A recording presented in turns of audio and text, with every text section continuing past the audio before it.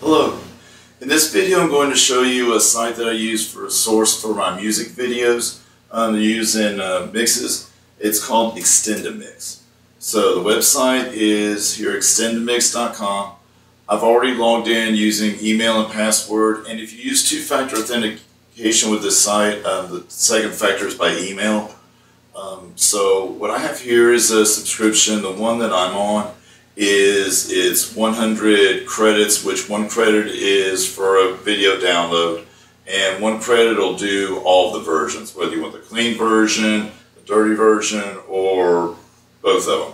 So I'll show you a little bit about how the account's set up, and then also how you can go through searching for videos and how I integrate them into Serato DJ Pro.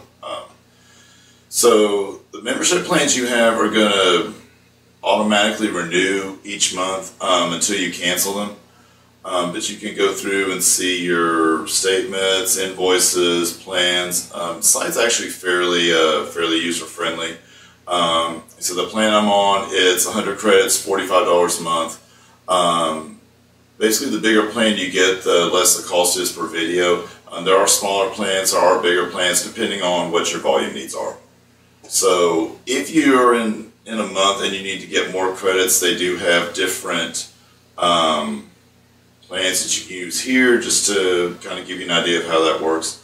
So if you're wanting to find some videos, you can search by genre, artist. I'm just going to go ahead and type in Daddy Yankee to just kind of use an example here. And when you go to search, what you'll have is CS for clean single, clean extended, and so on for other options. Not all videos have all the options available or all the resolutions.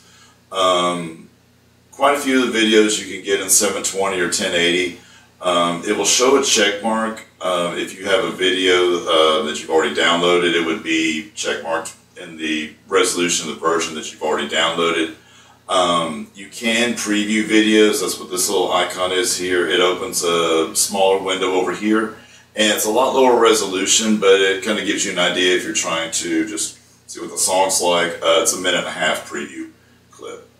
So the way that I integrate these is in Serato DJ Pro. What I have is a crate for each type of Xtendamix music video, like a reggaeton, bachata, and so on.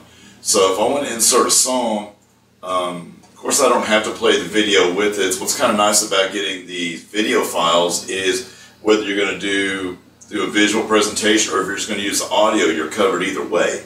So if I'm going to load song, one of the things I will mention is that in the videos toward the bottom, we'll include information about the artist and also include the Xtendamix reference here.